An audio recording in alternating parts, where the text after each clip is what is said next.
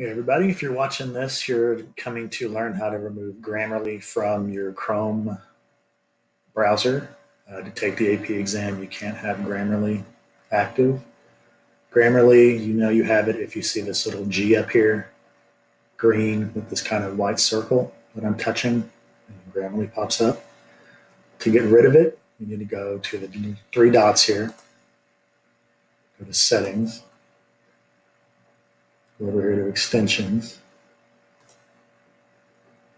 and then look in your extension list until you see Grammarly listed. Click remove. It's gone.